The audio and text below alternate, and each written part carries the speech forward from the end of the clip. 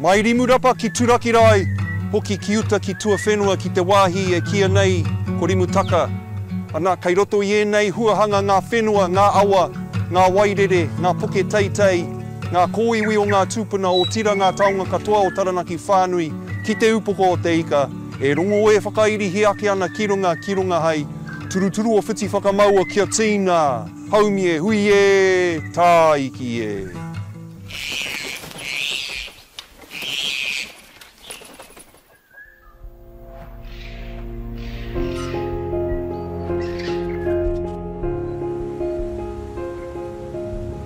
Oh, tui?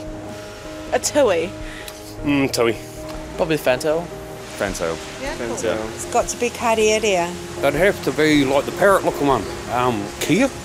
Kaka. Kiwi. Kakapa? How many birds, native birds, do you think are killed each night by predators? Oh, probably hundreds. Every night. Or 50? Each night. Oh, goodness. 100? More. Oh, 500? What is it in the thousands? 2,500? 8,000. Look, I'm going to take a stab, and I think I'm low at 10,000. Oh, okay, I'll ballpark it like 30,000. More? It's horrible, I'm just going to get sad now. You're going to tell us a really horrible statistic?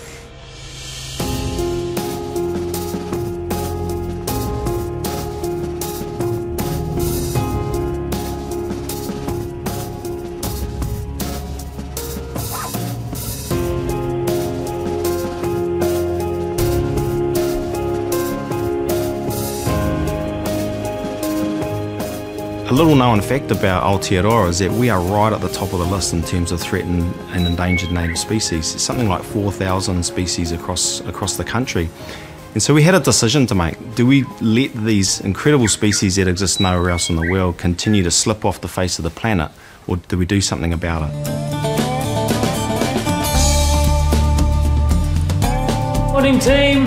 It's just a small but effective map of what we've got up to yesterday, so there's a bit of surfacing in Aotearoa. We are Predator Free Wellington, so we're part of a national mission to try and remove every last stoat, possum, rat and weasel from Aotearoa by 2050.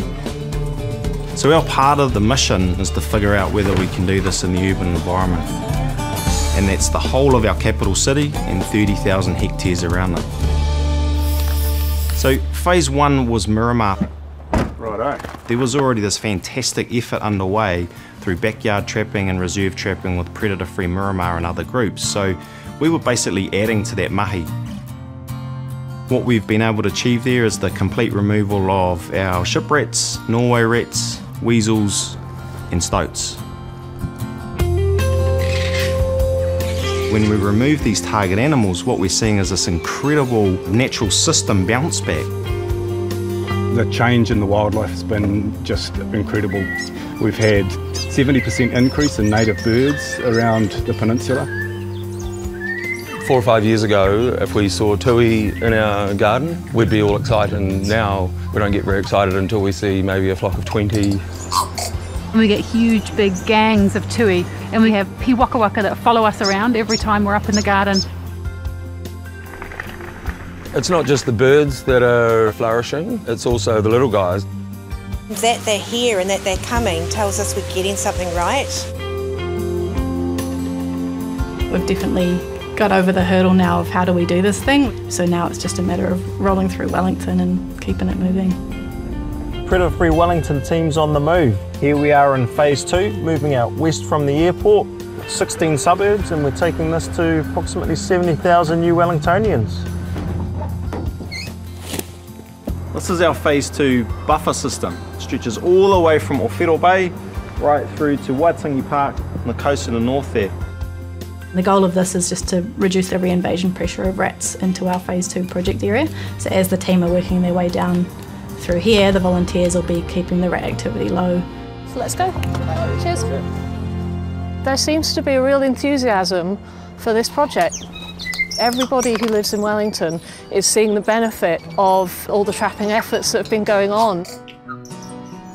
What we're seeing in Wellington City is something pretty incredible. It is actually changing the DNA of how the city's comprised. We have a generation of rangatahi, of young people growing up in our capital city that now know what kākara are. They now know what kakariki are or kiraru because they're seeing them every day. They're part of their lives, therefore they value them. And we think that is a pretty amazing investment in the future of our city. We're counting on everyone to be part of our team, to get on board. So come and join us. Predator Free Wellington. Woo!